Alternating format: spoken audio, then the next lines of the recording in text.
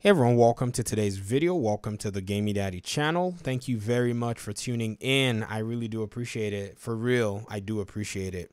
So, The Division 2 is on sale again for the nth time. This thing has been on sale so many times since it came out.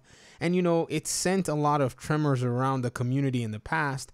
But I think right now players are starting to see that these sales absolutely mean other things, and I'll talk about it in this video. So basically, we got this game, and then a few months down the road, it kind of got a little bit of a sale. Then a few months down the road, it got a little bit of a discount, and then went back to original price. And the prices have fluctuated over time. And for the longest time, we never necessarily understood as to why. For some, it was easily represented as, oh, the game is dying and the game is failing, hence the price point being low.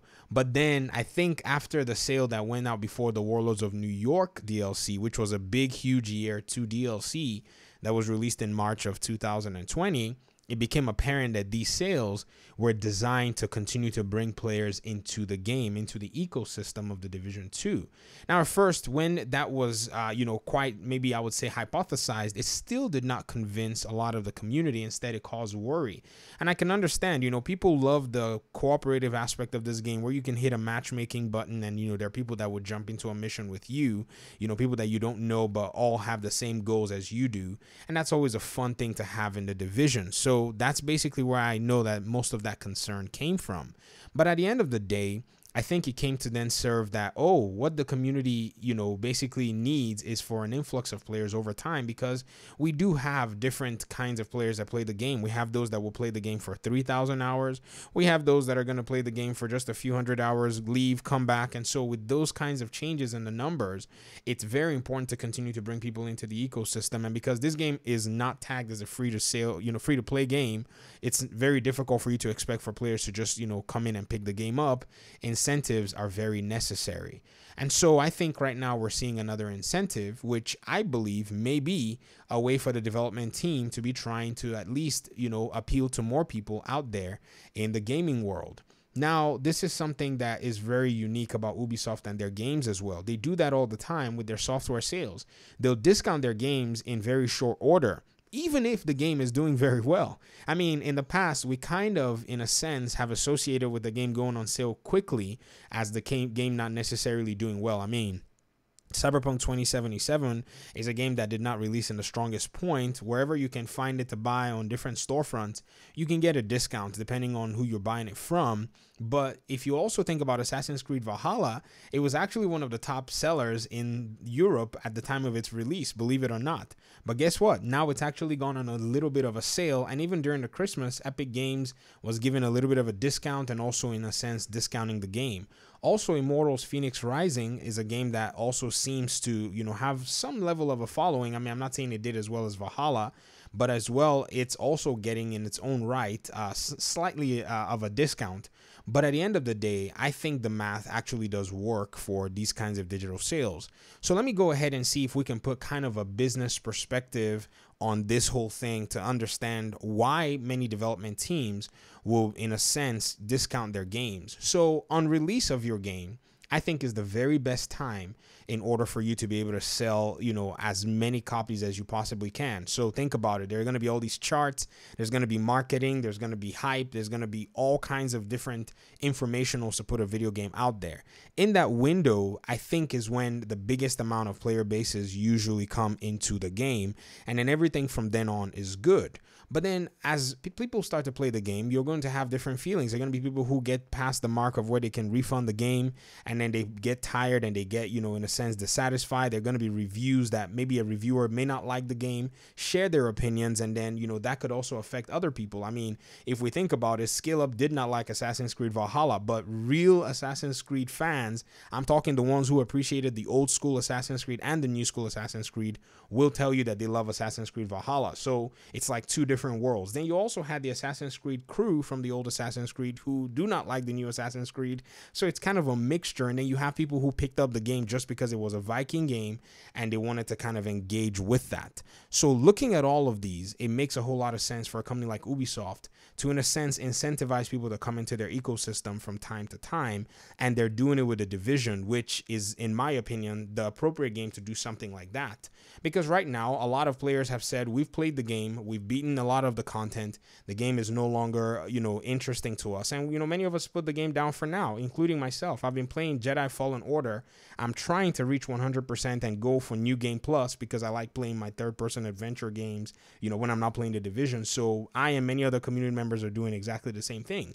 And meanwhile, Massive Ubisoft is looking well. While a lot of the player base is taking a hiatus, what can we do to continue to expand the player base, discount the game, bring more people into the ecosystem, allow for more people to have the opportunity to enjoy the Division game? And this is exactly one of the best things that I think Ubisoft does as their business model to keep them profitable over time. You see, gaming is very competitive with the AAA companies, and they, in their own right, being a AAA company, have to do what, they feel is necessary to keep them in that place.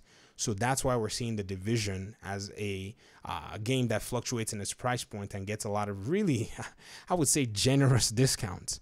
Now, here's the second side, and this is the side that we're going to throw out some hypotheses. This may not necessarily be 100% accurate, but if we remember the last huge big sale that happened in the beginning of the year, it was really close, though, to a Warlords of New York DLC. They went ahead and discounted the game to $3 and basically eventually announced that they were bringing out new DLC. And so right now, yes, it's not one of those $3 discounts. I mean, this is a Ubisoft store-wide discount thing going on, but it's really interesting that at the cusp of announcing all of these, all of these ventures that these gaming companies are going for, especially with Massive Ubisoft announcing their Star Wars venture, it's quite interesting that they're actually discounting The Division as of now, which is actually leading a lot of players to kind of presume much more that The Division 2 may be having some future content coming down the road.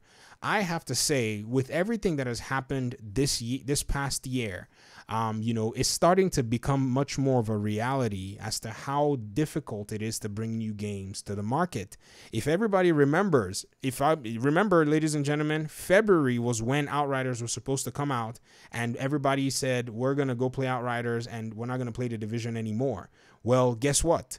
It's one of those things where perhaps everything that's been going on has affected that game, and now we're left with kind of like that position where if Tom Clancy's The Division is one of the games that would announce new content, almost all of us that are Division agents will pick it up. Now, I know some of you are not going to pick it up. You're going to tell me in the comment section, I get it. You don't like The Division anymore and all of that, but that's also fine.